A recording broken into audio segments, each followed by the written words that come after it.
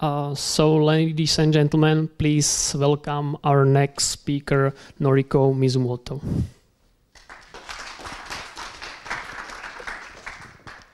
Hello, my name is Noriko Mizumoto. Thank you for coming to my talk.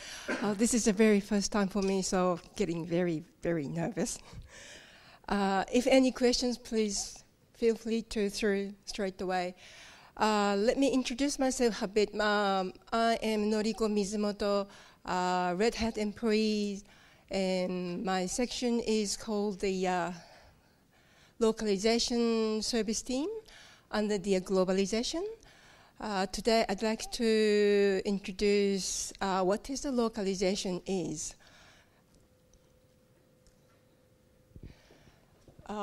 First, I'd like to talking about what is the localization. Visually, I'd like to introduce you and show you how it looks like, and then go through the internationalization, and then push to the Zanata platform. When you, if you're the developers or the programmers or maintainers, and then looking at to localize your application, then you have to go through the work process. Internationalization is kind of the preparation that the application to be localized, so that this has to be done first. After the internationalization, then, well, the file itself, the translator can work, but it's much more safe and better way to use the translation platform is called Zanata, that has been briefly introduced by the Praveen in the previous talk. Push to the Zanata platform means that push the file itself to the Zanata platform. And then it's ready to be localized by the translators. Localization won't happen automatically. It is in the machine translation.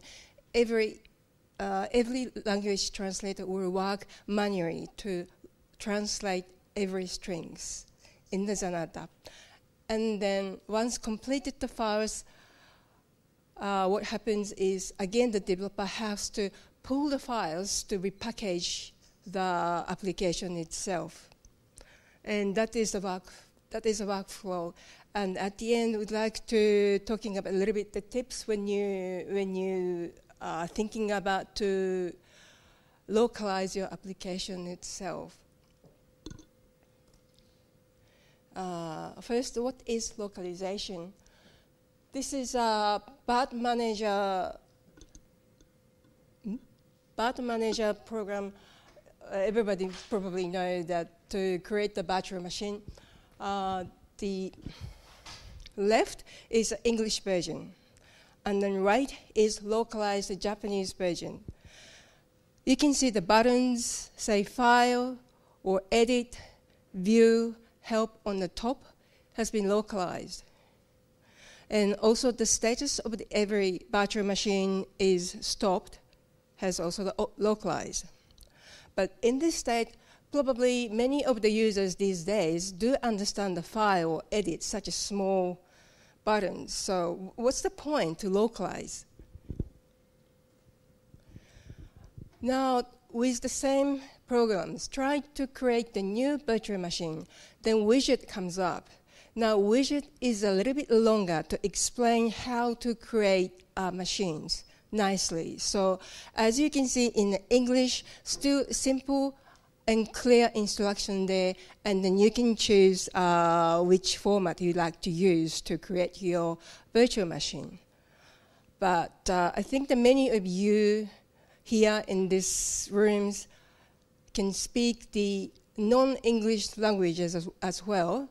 To me, I am the Japanese, and my mother tongue is a Japanese. So if I can read those explanations in Japanese, just looks like a right-hand side, it's much more intuitive.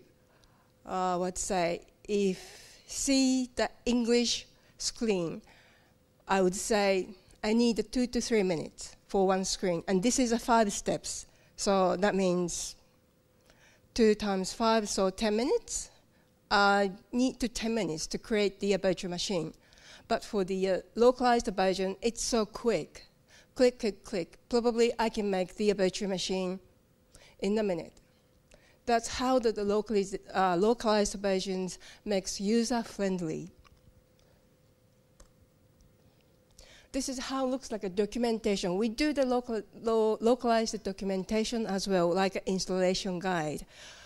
Such an operating system or the bigger system or complicated application or the program, maybe the developer would like to document for the users how to use it or how to install or the reference guide. Those also can be localized. Again, the left-hand side is English and the right-hand side is Japanese. Exactly the same structure, but the older explanation is in Japanese here. Now, first step is internationalized. Internationalized, as I explained, is a preparation. One of preparation, not necessary to do that every time you want it to localize. Once the internationalize, done, and that's it. And this is not somebody do, but the developer self do the internationalization process. I will show you a little bit more. If the developer developing on the Linux, highly likely using the get text, I think. And when this is, right-hand side is how to use the get text. Simply, it's kind of the introduction. And you can find fedoraproject.org wiki how to do internationalization through get text. So I don't go through details about this because I am not going to talk about the internationalization today, but how it looks like. And then left-hand side is a JAPO repository. Use the get text, you will get the source file called POT file. And then underneath, there is a JAPO, FRPO, CSPO, or ZH-TW, which means traditional Chinese PO. So the source file and then the language PO files follows in the one repository. Another example is logging tooling.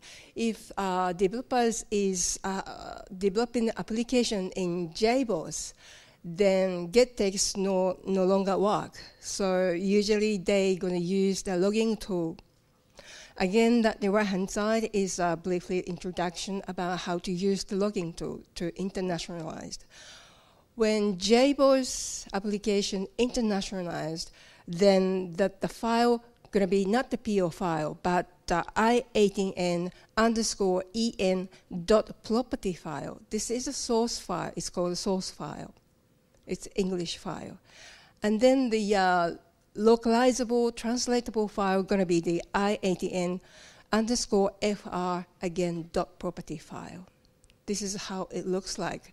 If internationalized, those files will be ready in the one repository. So now ready to localize. So as explained, this time we're going to use the Zanata. Push to the Zanata. This has to be done by the developer. Zanata is not only one platform we use. As it says, the GNOME localization team use the DAMLI, where I am belonging to as well. And LibreOffice localization use the Portal. And then Fedora localization team using the Zanata. In person, I think the Zanata is very much translators-friendly platform, comparing than the DAMLI or the Portal. But I don't talk much about the Portal or the DAMLI. But basically, all those platform works almost the same. It's bridging the developer and then translators. This is the PO file, how it looks like. Developers can actually pass this file to the specific translator, like a Japanese translator. Say one developer would like to localize the application just to the Japanese, and then he might pass this file to me. then I can go through this file using the Vi or the Emac or whatever the preferable editors to localize, say, MSG ID is, no.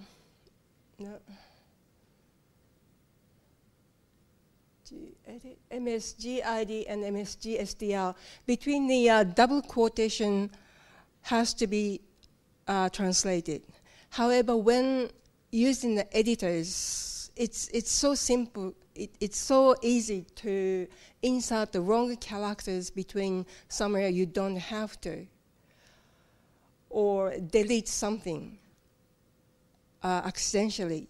But I didn't notice it, and then pass back to the developers, and developers repackage this file to include the localized version in the package, and then try to run, and then suddenly the package itself stopped working. Developers has no idea why it stopped working, and then thinking about, oh, this is a localization.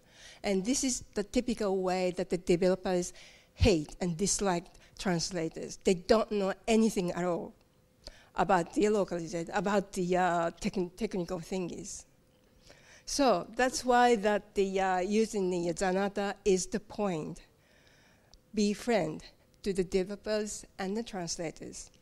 This is how to create the project. Say, first, developer has to create the project. This is, again, only once time. It's so easy. Go to the project, create the new project, and then insert the necessary field, and that's it. Now, empty project being created, so the place that push the PO files or the property files or whatever. You can see in the new project there is a file format. Gettext is a PO files. PO directly, it is for mainly the documentation. Documentation, the base file is XML. And then they do have, when they convert it to a PO file, then there is a multiple pot file. Software is only one pot file, but the documentation has a multiple pot file, so they have a directly or the hierarchy, so that they have to choose the directly PO directly. And then properties and other format. It's pretty much many various of the formats are supported by Zanata. And right-hand side is Anaconda example, how it looks like. And then there is a branch for the Rail, branch for the Fedora. So the translator side can choose which branch they're gonna work. Say the Fedora people, they like to translate the Fedora 24, then go to the 24 branch. For internal translator who translating the Rails 6 minor version or Rails 7 minor version, they might go the Rails 7 branch.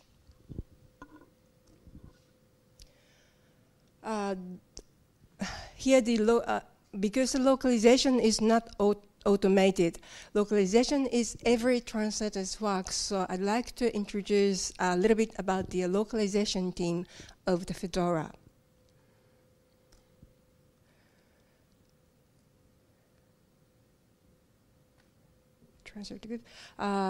We have, as Praveen already explained, we have total 81 language teams registered at the moment.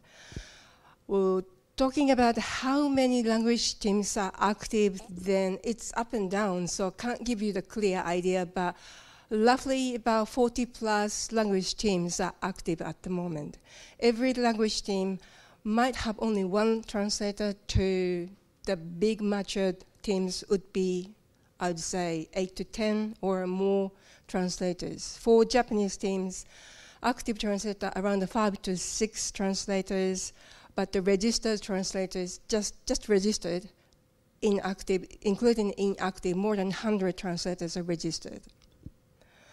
875 officially registered translators. That means we do have Trans-at list mailing list, which are shared mailing list. All the translator has to join this mailing list, and then common language is English, so we can share the information and announcement or the discussion across the language will be happen in this mailing list, and then registered by the 875 people. That means we have 875 translators registered at the moment. This is all inclusively inactive translators, so actually the active translator is less than this number.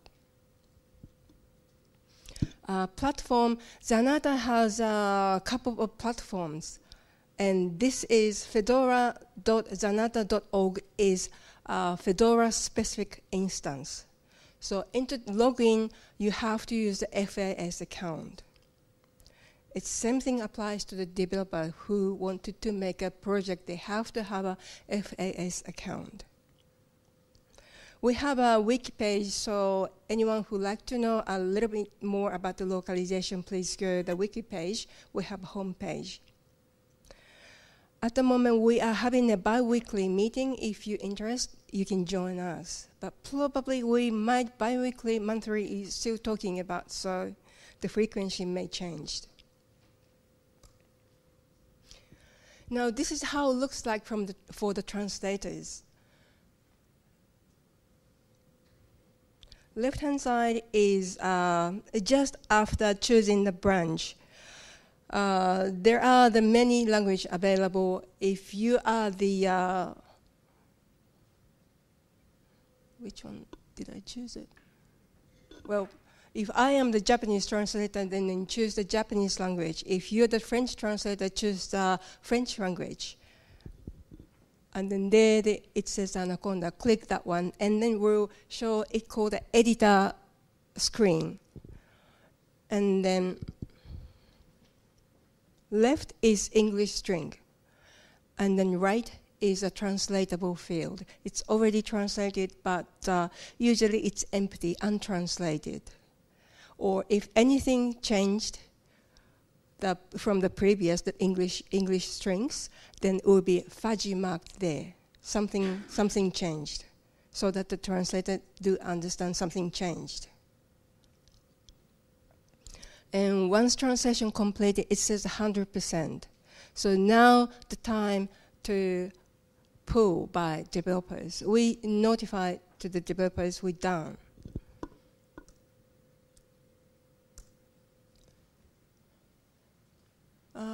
This is how-to page. So developer has to go through this page to learn how to pull the translation. But in short, zanata-cli pull-src-t trans. This is one command that you can pull. That's it.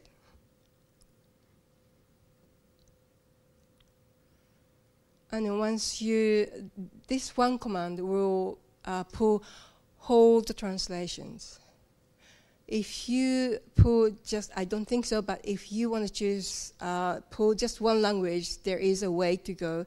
And also just one language, probably you can pull from the user interface. But as the Zanata team says that this is using the command line is the recommended way to pull the translation. And I think this is a comfortable way for the developers as well. Okay, last one, tips for localization. Write in English. What a stupid thing I'm talking about, you might say. But that means some developers would like to develop the software in Spanish because their mother language is Spanish, I mean a user interface. But if developed in Spanish and then localized into Japanese, then developer has to find the translator who are capable to translate from Spanish to Japanese.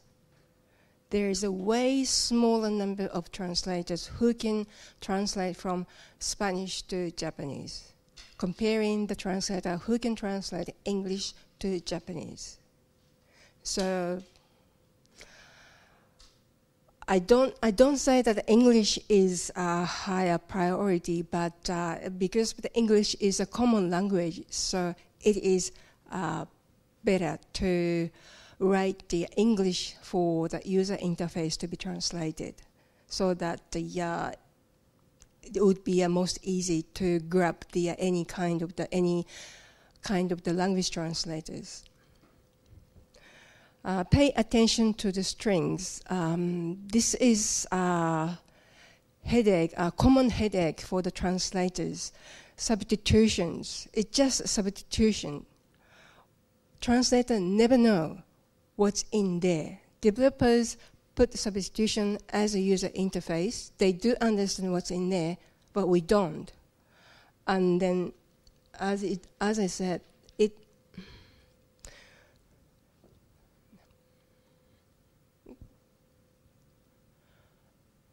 looks like that. This is es.po, and right-hand side, it's kind of a list of the strings. So we just imagine what's going to be in the substitution if there is only substitutions and there is no explanation. So when you use the substitutions, please pay attention if this can be understandable for the translator.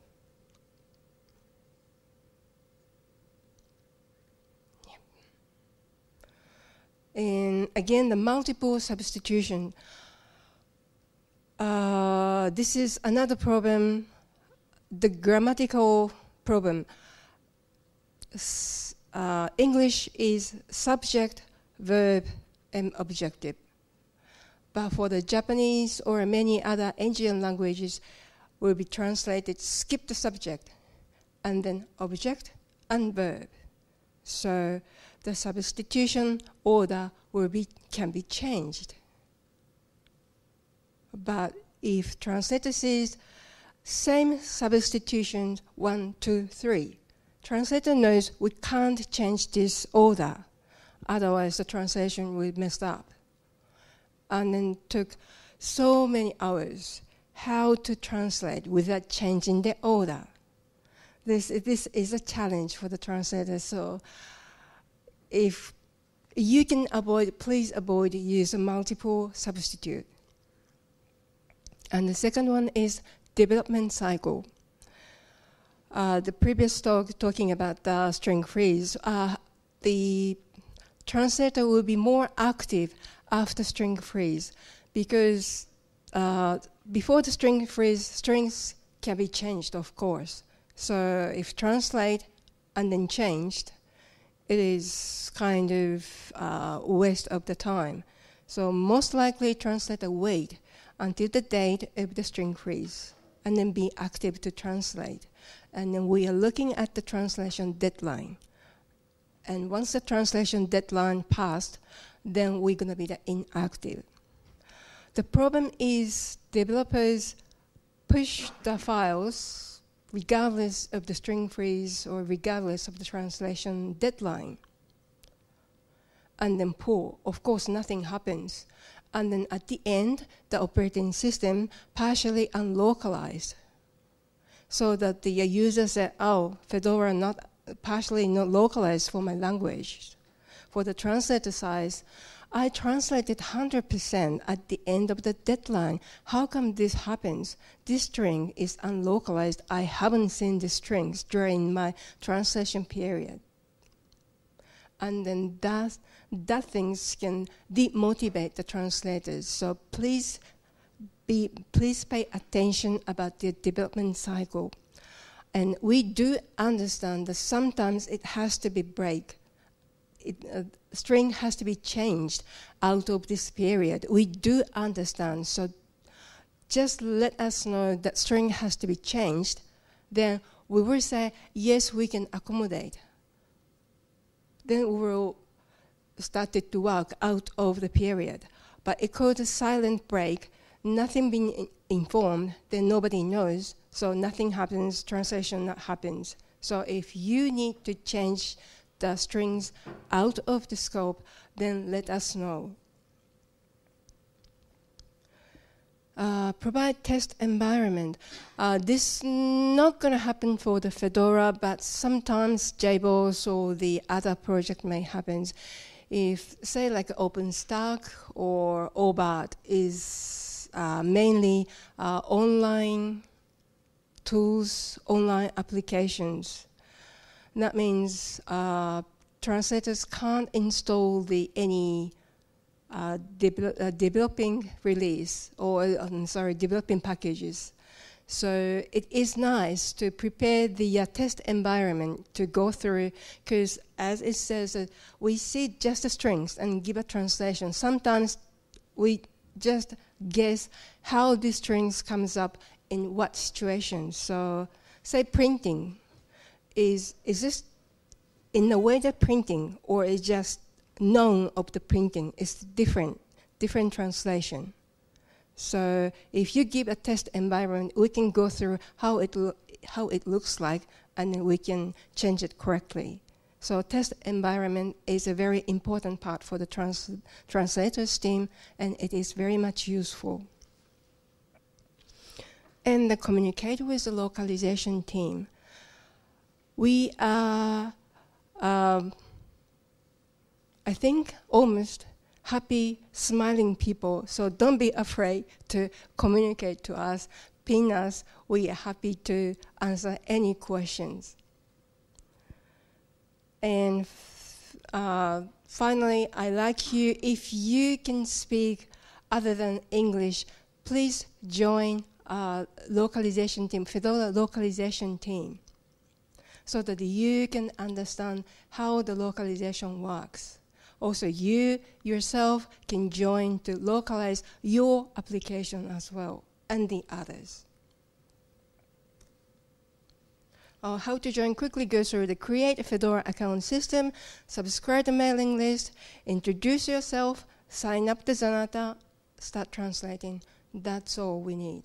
So simple to join. This is surrounding teams, Czech team. Coordinator is Adam. I'm not sure he is a Red Hat employee. Hungarian team coordinator is Dolzan Hopper. He is non-Red Hat people. He's a very kind and long contributing coordinator. Slovak team coordinator is Marek. I think he's a Red Hat employee. German team is coordinator is Roman. And Polish team coordinator is again Piotr. He's also the Fedora Localization Steering Committee members with me, and also the administrator of the fedora.zanata.org instance. So if you guys too shy to join straight away, probably these guys can give the better answer. Finally, if you like to shoot questions after these sessions, I'm always on the IRC Freenode, Fedora G11N channels. My nickname is Noriko _ Noriko, all this no capitals, Noriko. Or you can send me an email, noriko@redhat.com.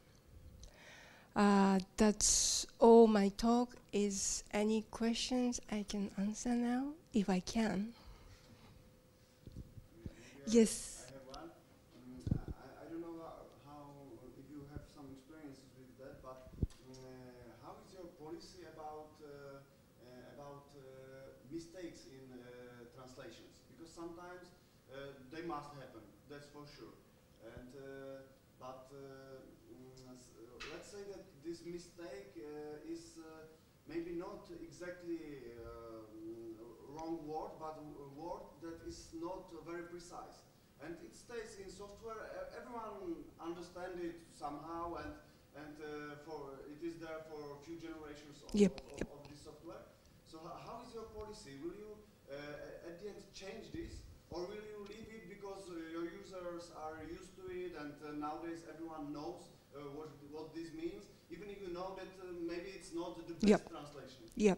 The question is, what is any policy that can define this is a good translation or bad translation, better be fixed? Is that right?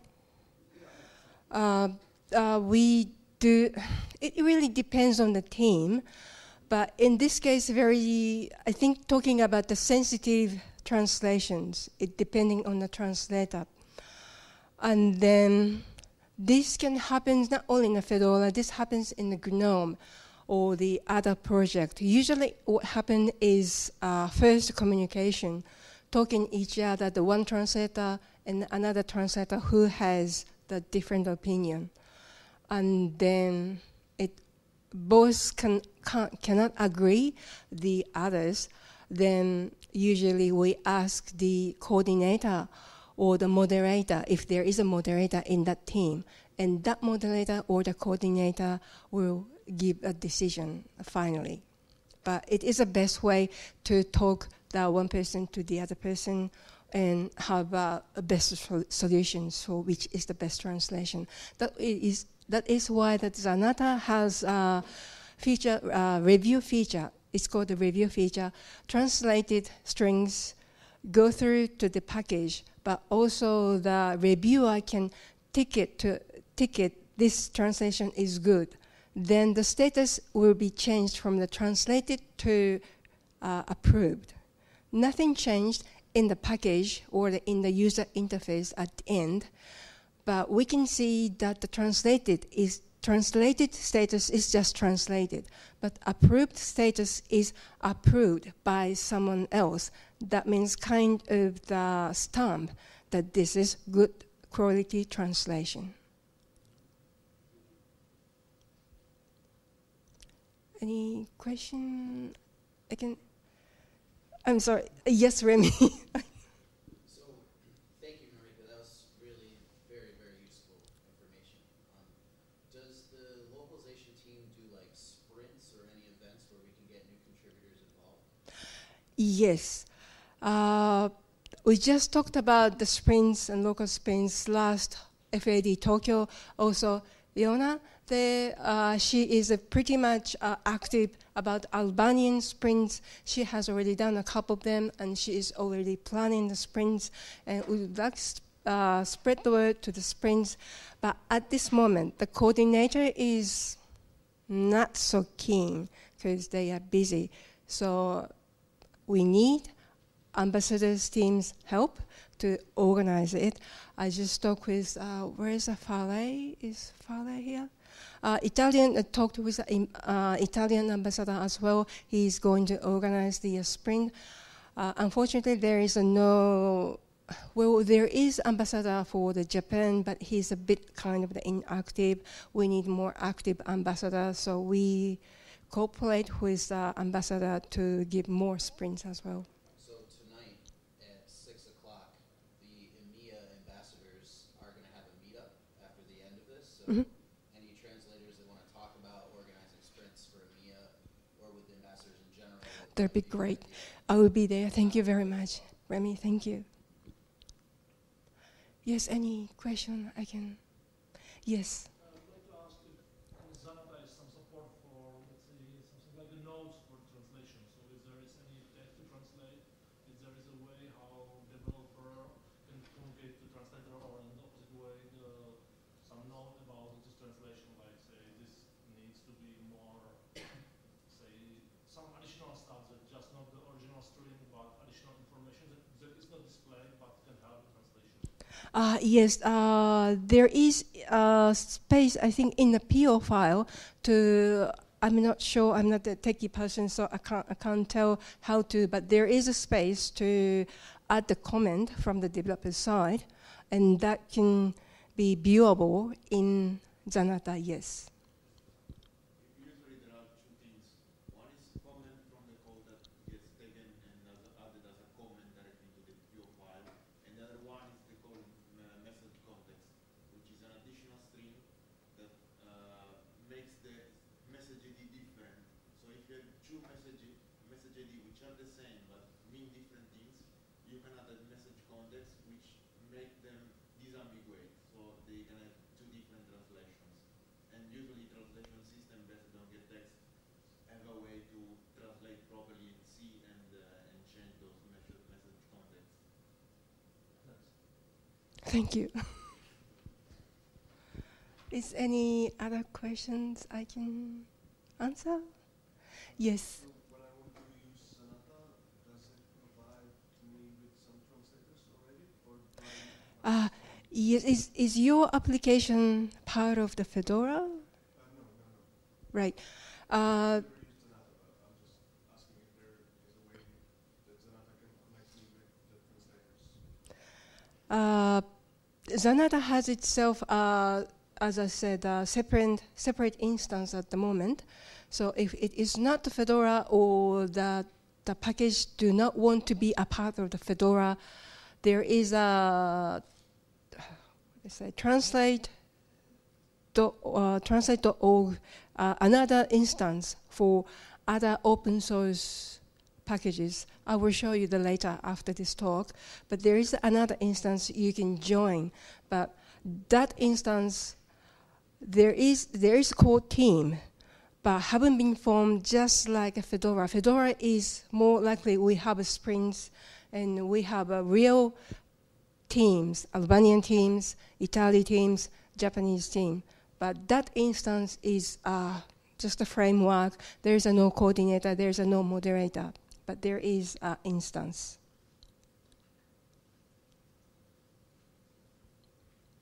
Yes.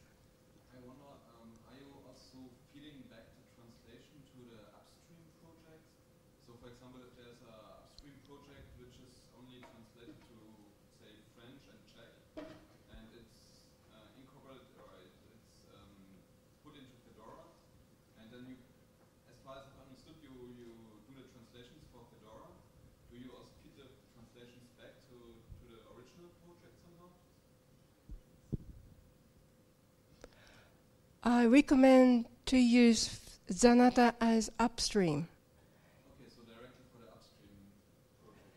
Yeah, what is any platform are you using, like a Transifex or anything else? What platform are you using for the translation? I mean, in generic, so there's some program which is not part of Fedora yet, Mm-hmm. and it already has some translations to some few languages, and then this program gets put into Fedora too, and now you're starting translating to other languages there. That case, not necessarily the Fedora Zanata.org instance is not limited to the Fedora package itself, because there is, say, the Anaconda will be used by other packages, but they still there, because inside of the Fedora Zanata.org instance, then you can use the Fedora localization team in full. So if you move into the Fedora Zanata.org, then you can use the biggest resource of the open source localization team. But that can be not necessary to be only for the Fedora, but that translation can be used the upstream for the other packages as well. I understand that the situation we are talking about with the Zanata team will going to, I can't tell when, but they are going to implement feature organization. With that features, more upstream project can join and then choose the teams or the people can be translated, not necessarily the Fedora people, just be able to form their own translation team without sacrificing the resource itself. So unfortunately, I can't have a Zanata team today, so it's hard to explain about that features, but probably next time the vlog, I'm looking at to be in the vlog with the Zanata team, so probably we'll be able to give a more good answer about this feature. So can I finish my talk if everybody happy? Okay. Thank you very much for coming. Thank you.